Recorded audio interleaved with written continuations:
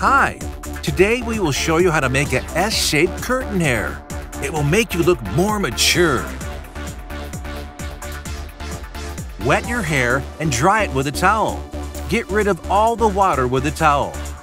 Press to wipe off the water with the towel, but don't rub it. The most important thing in styling is to dry the roots with a hair dryer to create direction. This is because your hair will form a shape when you wet it, then dry it. First of all, apply the hair dryer from the front at the middle to dry your hair. At this time, pull the middle part that will be the division to the upper side. Fully raise your roots and let your hair dry. Make a simple part by hand. You can part it in the middle, but it may be easier to lift up if you shift it a little. Dry with the hair dryer from the front to the back. Dry while holding down the upper sides of your head.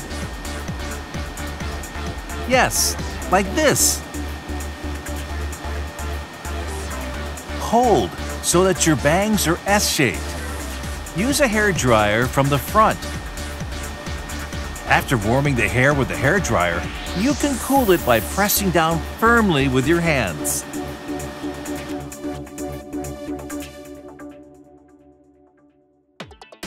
When raising and parting your hair, hard type wax is good. Oh, these are recommended among GATSBY products. This is the recommended hair wax for the slightly mature curtain hair.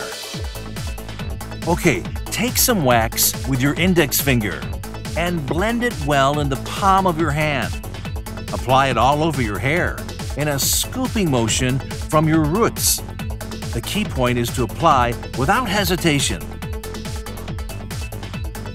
Next, flow your hair through your fingers to make a natural middle part. At this time, be careful not to crush your roots and arrange your bangs. If you apply wax in some parts, you can keep the movement and prevent your hair from sticking up.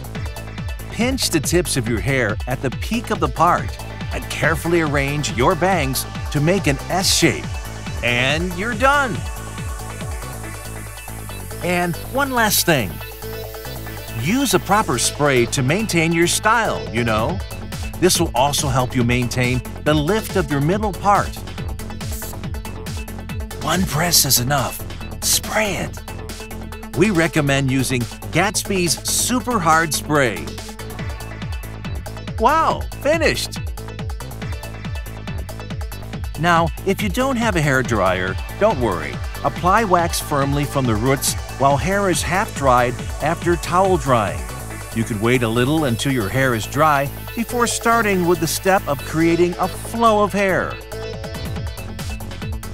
There are two key points. 1. Lift the roots at the area that will be the part and dry them carefully. 2. Apply the wax carefully from your roots to all of your hair. Anyone can easily make an S-shaped curtain hair. Enjoy!